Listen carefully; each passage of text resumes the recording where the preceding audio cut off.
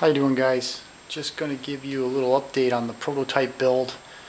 What you are looking at here are all the NOS parts that are going inside the Model 8. Basically every single internal part will be brand new.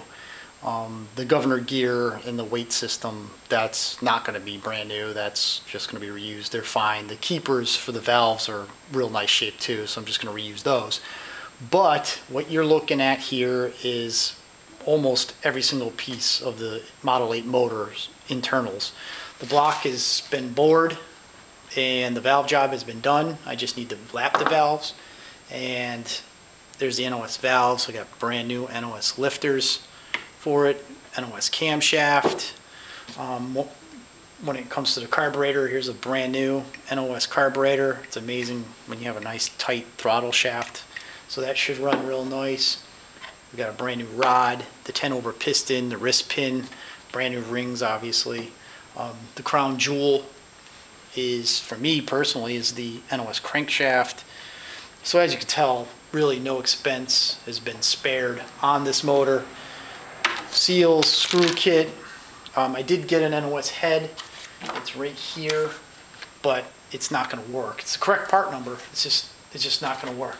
And the reason why it's not going to work is because the bolt stands are real shallow on the NOS head.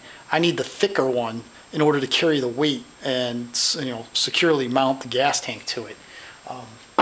So that used head, which is the original, it's going to just get soaked, glass beaded, and then reused. I'll put it on my surface plate to make sure it's flat.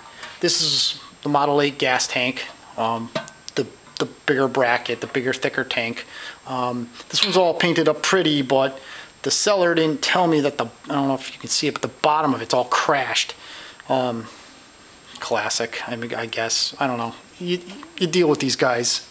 If you're into this stuff or cars, you know, your opinion's different than their opinion when it comes to being mint.